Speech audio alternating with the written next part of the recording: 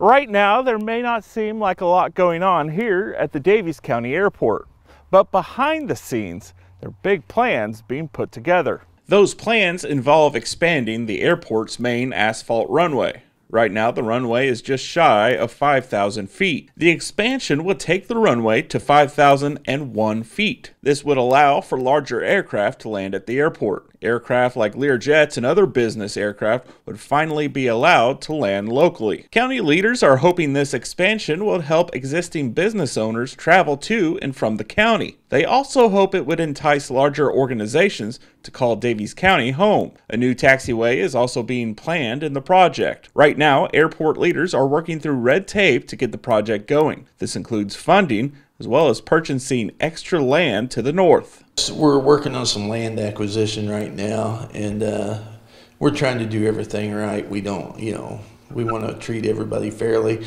We want something the people of Daviess County can be proud of and help the economic development also. At the top of the hour, I'll have more on how the project will be paid for.